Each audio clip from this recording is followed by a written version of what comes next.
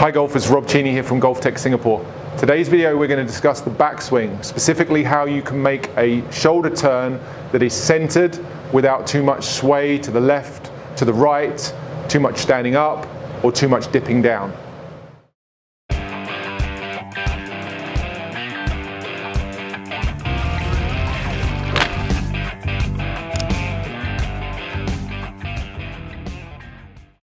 So as we move on to the mat and discuss the idea of a centered turn, we have to agree at this point that a centered turn is desirable.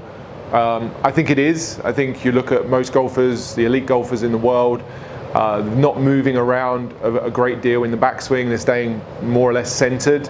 And that's become really the kind of cool term that everybody's using to describe how the backswing works these days. So I try and keep my sternum, not too far from the ball. I don't like it too far back. I don't want it ahead of the ball, definitely. Just kind of, right about even with it. When I shift my weight, I want this sternum to stay right there. I don't want it to move side to side at all. I don't want this head to move either. I take my right hip, and say if I had a shaft in the ground, straight up, I want my right hip to turn, but move away from the shaft. Okay, so I don't want a bump like this. That's a sway. I want a complete rotation just like that.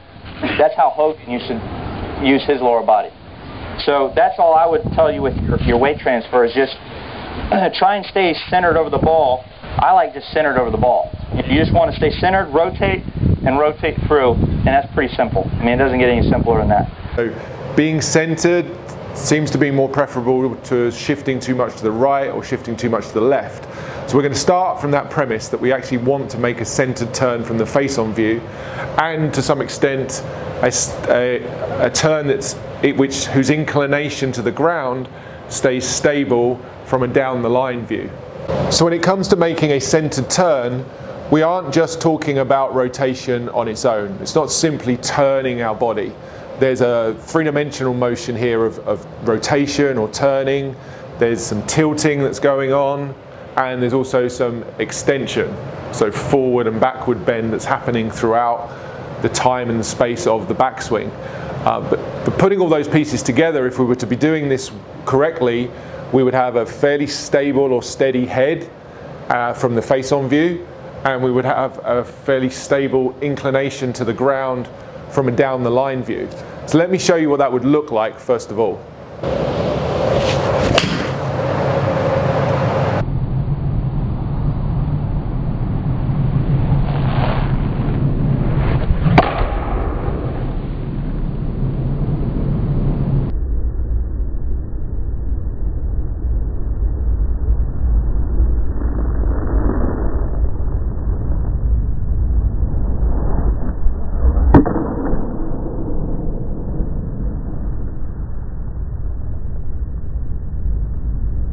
So as I swing back and begin to make my backswing, the motion is coming from the knees beginning to change flex, the hips therefore beginning to turn, and the shoulders turning around my spine on this inclined plane by virtue of the fact that I'm tilting to the left as I'm turning to the right.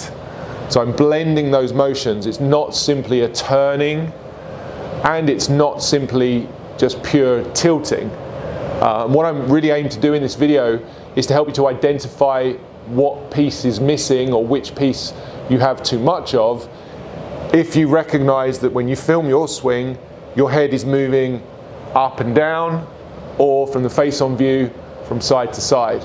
So the desirable outcome, once again, from face-on view is to make a backswing where the head stays centered, shoulders turn around 90 degrees, and in order for that to happen, the hips have to turn about half of that, maybe even slightly more, and in order for the hips to turn and stay fairly centered, your knees have to change flex as well. So one of the things I do at the outset of your swing is to make sure you have your feet turned out. That helps to have your knees slightly more turned out, and that can really aid with the hip rotation. If you end up getting your toes too straight or pinched in, it can really hamper the knee flex change, which hampers the hip rotation and can lead to issues in terms of being able to make a centered pivot. So let's have our feet turned out to start with. We know what we're desiring here. We know what we're looking for. We're looking for this centered pivot, and we're looking for this inclination to remain constant from down the line. What would it look like if I had too much tilt? Too much tilt would look from this angle down the line, my head would actually go down towards the ground. It's where the left tilt is outracing the turning and the extension, so my head would go down.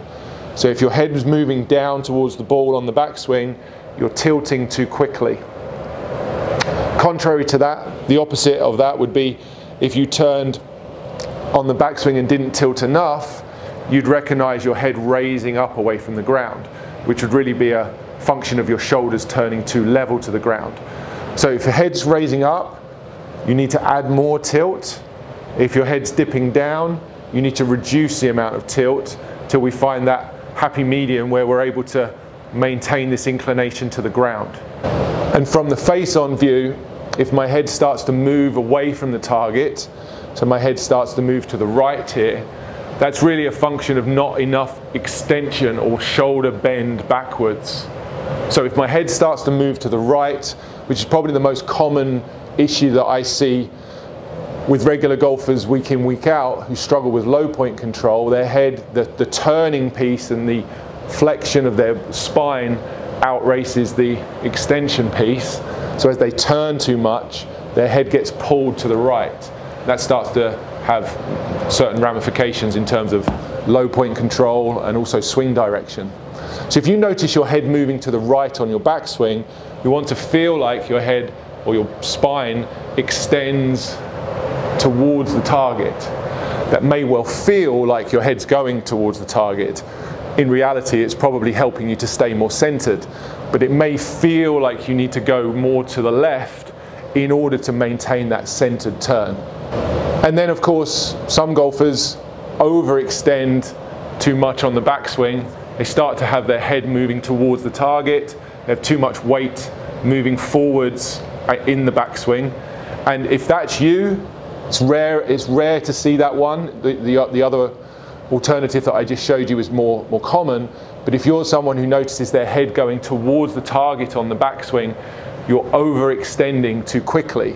You actually need to feel like you keep your chest down a little bit more as you turn. So once again, in order to maintain a centered turn, we often need to feel some very extreme sides or ends of the spectrum in order to create the reality that we're looking for. So if I say that again, what I'm really getting at here is the idea of keeping a steady or stable head or stable inclination is the goal. But in order to achieve that, you very often have to feel some quite extreme moves. I know a lot of golfers are trying to keep their head still and it's moving all over the place. And what they really need to feel is a head moving in a particular direction in order to maintain the stability that they're looking for. So one more time, just to recap, it's for you to recognize which bit you're doing too much of or too little of, whether that's from face on or whether that's from over tilting from down the line or not tilting enough. And once you recognize which piece you're missing or have too much of, it's up to you to put more of the opposite feeling in place. And so then you film your swing again, you check using the camera, and if your head is staying stable, then you're using an appropriate amount of feel. Whether that feels like an exaggeration or not, that is the appropriate amount of feel in order to achieve the reality that you're after.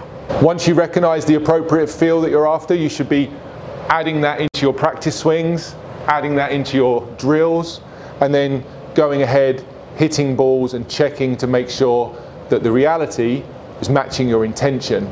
If it is, great, carry on doing that amount.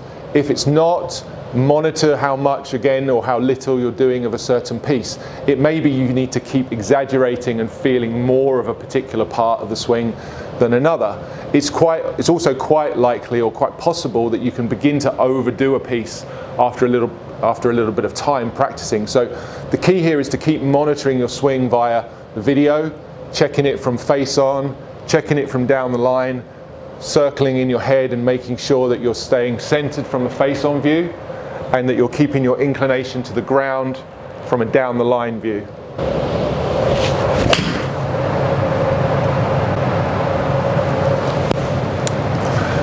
The ultimate goal, of course, is to build a swing that repeats, helps you to control the contact, helps you control the distance and the direction. The real benefit to a centered turn is the fact that we're going to be able to control the low point of the swing more effectively, and a stable or centered turn also helps us to control the swing direction, which is a huge part of controlling the directional control of the ball. So there you have it, some ideas around how you would make a more stable, more centered shoulder turn in the backswing. It's a very specific way to do it. It's not random, it's not something that you just miraculously do. Some people are more predisposed to doing it naturally than others, for sure, but if you're finding it difficult to do, hopefully some of those explanations in terms of tilts and extension can really help you to find that middle ground that you're looking for.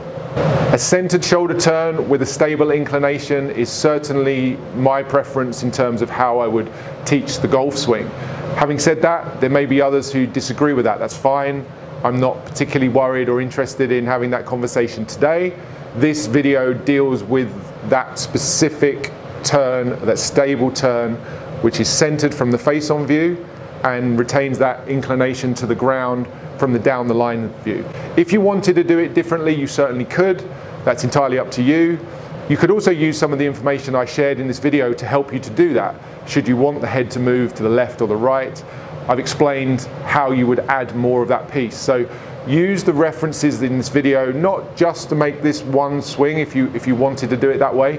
You can also use some of the information to help you overdo or underdo other pieces as well. Guys, as always, thanks for watching. If you're new to the channel, please hit the subscribe button.